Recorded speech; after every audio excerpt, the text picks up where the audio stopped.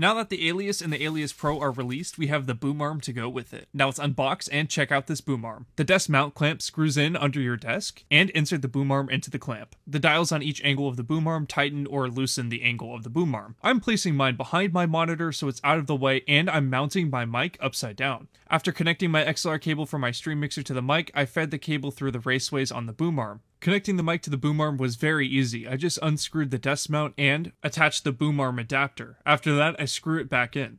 Once it's all set up, the boom arm is easily in and out of my setup when I need it.